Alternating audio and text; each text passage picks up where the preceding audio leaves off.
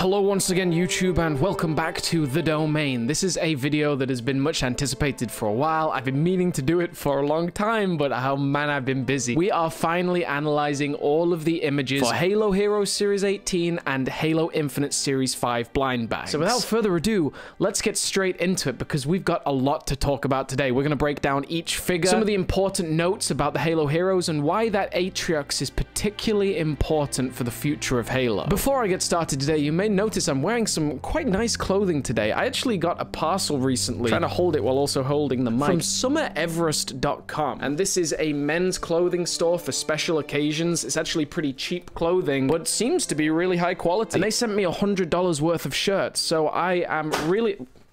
That was a bad idea. So I am really appreciative to Summer Everest for sending me these clothes. And I'm not going to force in an ad here, but I'm just going to change up my clothing throughout this video and wear all the different ones they've sent us. And if you want to check out the link to SummerEverest.com, you can support the channel by going and shopping for some nice men's clothes. Why not? Links in the description down below. So I thought, which one should I start with, the blind bags or the heroes? I want to start, actually, by thanking Mega for providing me with the HD images for these sets. It's really always exciting to do proper reveals. I particularly had fun revealing Halo Heroes Series 18. I guess we'll start with the Heroes 18, and I want to begin by addressing a concern that I'm seeing so much recently, and that's about distribution. Distribution is a really hard topic to tackle, and I want to do some kind of official press release with Mega soon. I'm pushing Mega for an official statement regarding Halo Heroes, but at the time being, we've got to remember that while there are a lot of issues with shipping and production out of China right now, because China has been going through so much recently, it's also important to note that Halo Infinite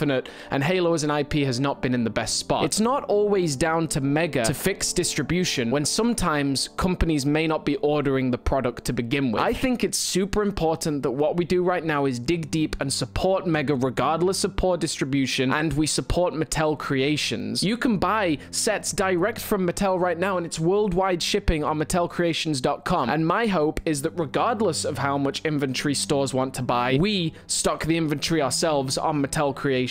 So check that out for some good Halo deals. And remember, the Falcon Sweep is returning to Mattel Creations later this year with an exclusive drop, and you'll be able to buy it at retail, as well as the Halo Fan Vote pre-order going up later this month, and once I know the exact date, I will let you guys know. I also thought it might be a good idea to approach Mega, and this is no promise here, but I thought it would be a good idea to maybe offer the idea to Mega of selling a full case of Heroes 16 and 17 direct from Mattel Creations. That means it would ship worldwide, and maybe they just produce more to meet the demand of the fans. So if that's something you would like to see, drop your comment down below and make it clear to Mega that you want to be able to buy direct from them for Halo Heroes. I think it would have to be full cases worth, because it wouldn't really be financially viable for Mega to just sell one Halo Hero. So maybe we could convince them to sell a box of all of 16 and 17 together. So maybe I'll pitch that to Mega if we get enough support. Halo Heroes Series 18 has 5 figures from across the Halo universe, and they are some pretty good ones. While it's not new mold heavy, there are some really iconic things here. The main one I'm just so hyped about is that Atriox, man. Like, it's so dope that we're finally getting an Atriox. I made a Halo Heroes wishlist video about a year and a half ago. Atriox was the top of my list. Like, I couldn't believe that it's been this long since Mega's released an Atriox. If I was to guess, I think Atriox was originally meant to release in Heroes 15, but it was delayed and replaced by Decimus last minute because Halo Infinite was delayed and 343 didn't want spoilers leaking that Atriox was going to cameo in the game. But he's back now, and you may notice something very interesting about him. He has scarring all across his face. That's interesting in particular because we've never seen a close-up of his face like this in good lighting, and this is evidence that after Cortana blew up a portion of Zeta Halo, Atriox was left permanently scarred. And that's really exciting for the future of canon. The fact that Atriox not only had his home planet decimated by Cortana, but also his face left scarred, gives him even more of a vengeance to take out his anger on the UNSC and humanity in general. At the very end of Halo Infinite, the final cutscene, you do see Atriox standing next to a Forerunner terminal. You can't really see in the lighting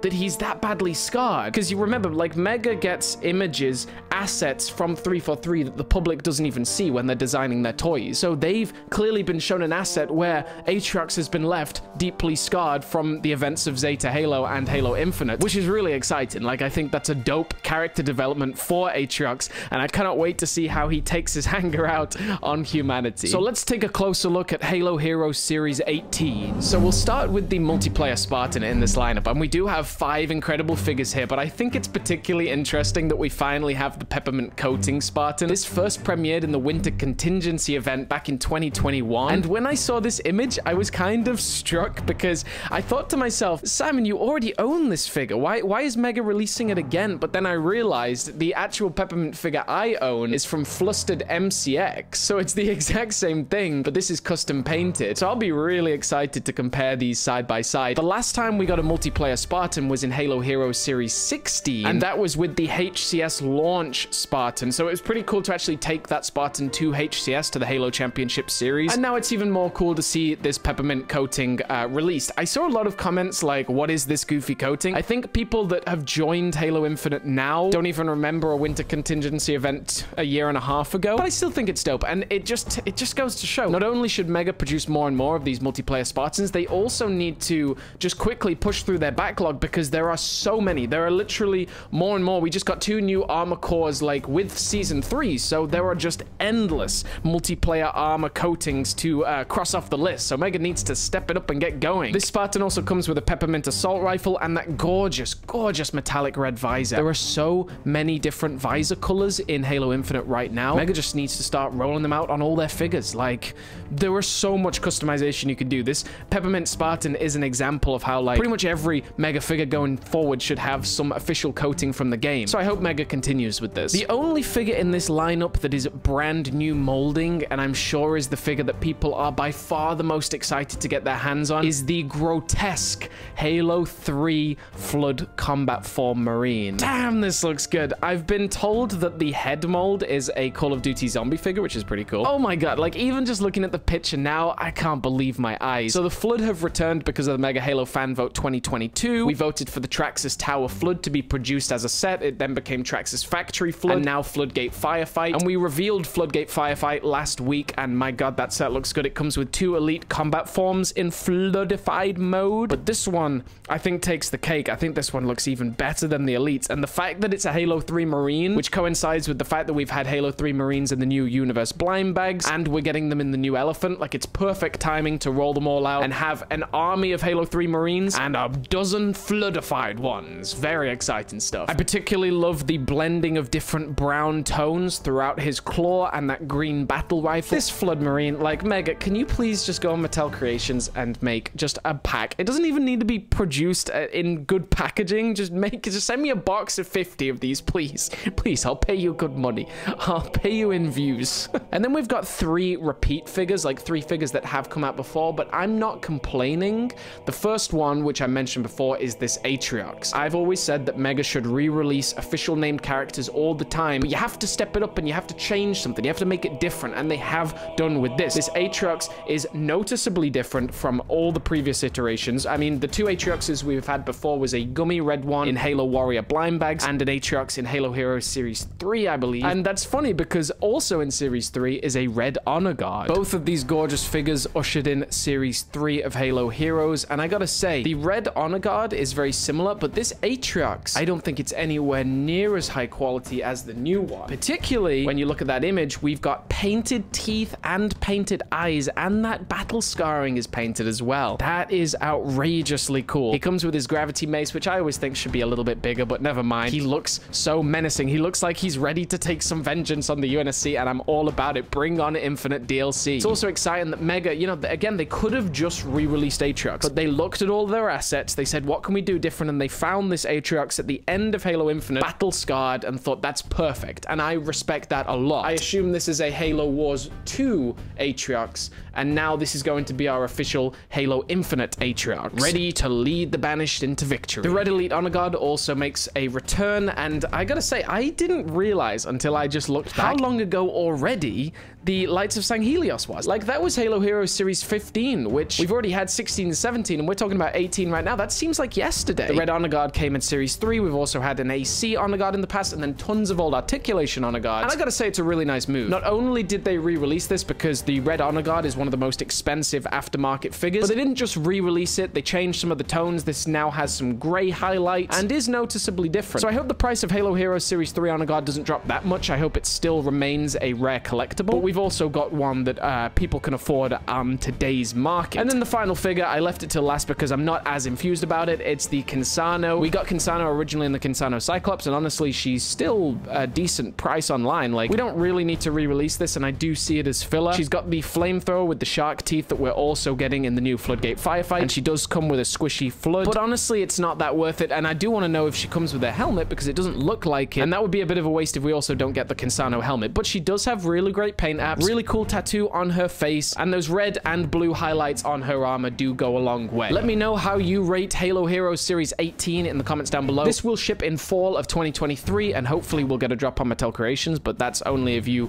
put some pressure on down below, and also I'm not making any promises. But yeah, it's a really quality series. I mean, I'm most excited about the Flood and the Atriox, but I know that red Elite Honor Guard will be really well anticipated by fans as well. Let's move on to Halo blind bags. Now, this blind bag series is interesting in a lot of different ways, and there's actually some really cool ramifications and predictions that we can make with this blind bag series as to some of the sets, or at least one of the sets that we're getting later this year. I also want to thank my good friend Jonathan for providing some of the armor details for these figures. His knowledge of armors produced in Mega and in-game is absolutely incredible. So we have 6 figures today, and you may notice there are no enemies in this series, which is kind of strange. I don't know whether Mega's planning to make an enemy series next one, but my best guess is Mega's just experimenting. They're just seeing what sells. Like, they've probably done some test groups, and they probably found that most kids just want to buy Spartans, and they're gonna see what happens. And if you don't like that, we should do our own test group, and you should let me know in the comments down below that you want more Banished or Covenant in your blind bags. I'm happy with doing an experimentation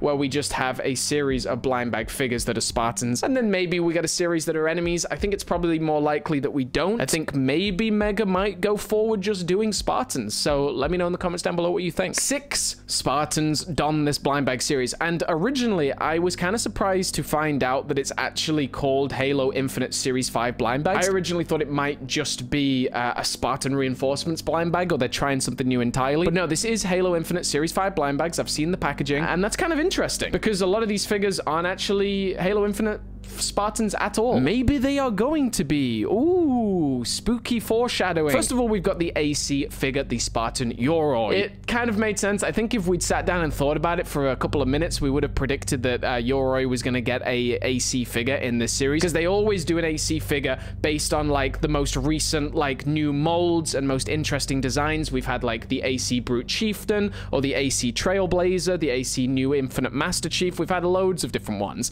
I'm always for an AC figure, but I do kind of feel like the AC should be a chase figure again. I think there should be a mystery AC, 1 per box in these series, but I think we're far past that now. The AC comes with a katana and a bulldog shotgun, and just looks gorgeous. We've had 2 Yorois before this, one in the new Mongoose Outriders and one in Halo Heroes. And this one, you know, it's just an AC figure. There's not much to comment on, but I am looking forward to pop and swapping little parts of the AC and little parts of the Halo Heroes Yoroi and making a cool half transitioning AC figure. I think that'll look really nice. And the pilot, yes, it does have a removable visor. You can see the haunted helmet underneath, which is a really nice touch. The Spartan haunted helmet was the winner of the Halo Fan Vote 2021.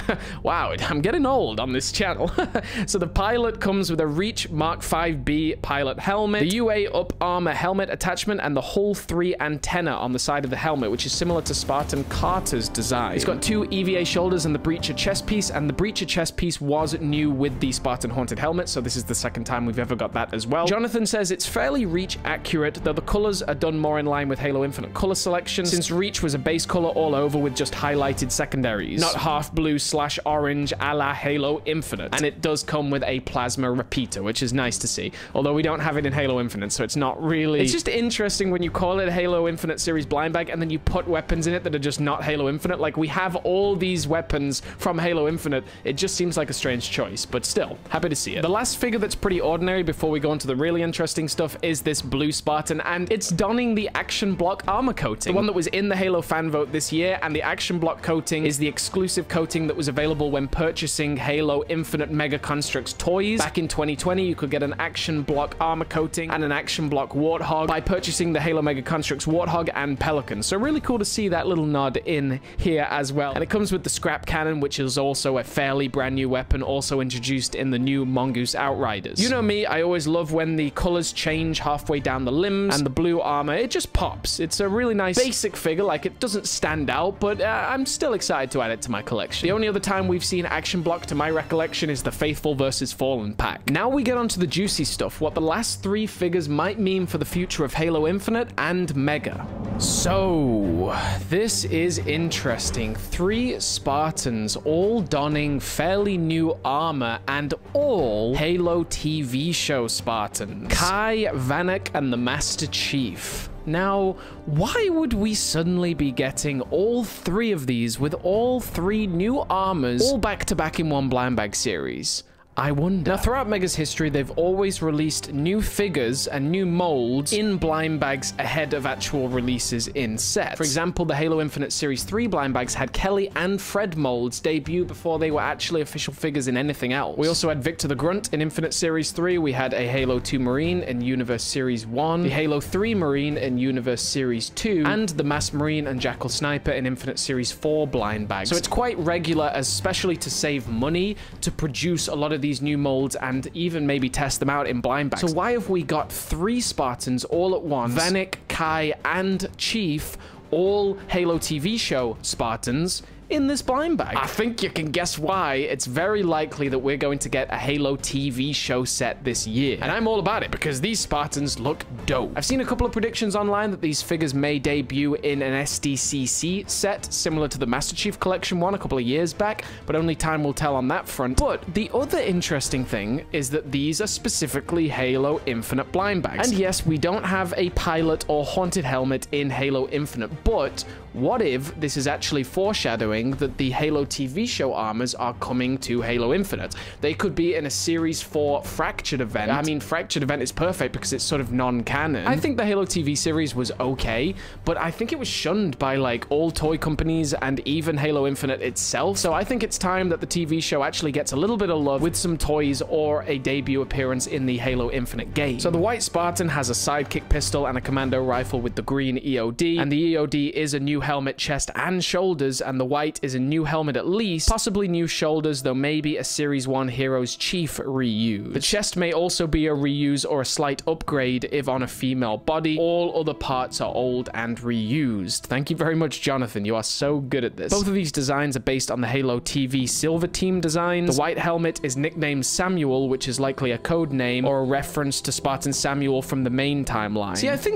See, Jonathan thinks it's Riz's helmet. It's actually quite unclear whether it's Riz's or Kai's. Maybe on closer inspection it is Riz's, but these are both definitely TV show appearance Spartans. It's still really exciting to see, and that EOD is a beast. Like, I'm excited to see a lot of him. I hope he comes out in an official Halo hero with way more detail. And the final figure is our Master Chief. He's kind of like a tan color and has shoulders that are similar to the Halo Heroes Series 1 Master Chief from Halo the package. But I don't think anyone can really get a good enough view on this just yet because we only have one base image. But yeah, he is likely to represent the Halo TV show Master Chief. Like, I've seen a couple of complaints online that the Halo Infinite Mega Construx Master Chief uses a lot of molds that are quite old, so I'm happy to see this updated into the future. Let me know in the comments down below what you think of this blind bag series. So that, ladies and gentlemen, is the Halo Heroes Series 18 and Halo Infinite blind bag Series 5. I'm excited for these to drop this fall, and I gotta say, there's a couple of really cool tidbits in here. Atriox actually having battle damage and scarring that we can visibly see is really cool and is actually some additional lore into the future of Halo Infinite's narrative story. And the inclusion of all these Halo TV show armors almost guarantees a Halo TV show set this year, or at least releases of those figures in upcoming Halo Heroes sets. I'm looking forward to reading your comments down below, and thank you to Summer Everest for sending me all this dope clothing. I'm going to be using it quite a lot, especially leading into summer.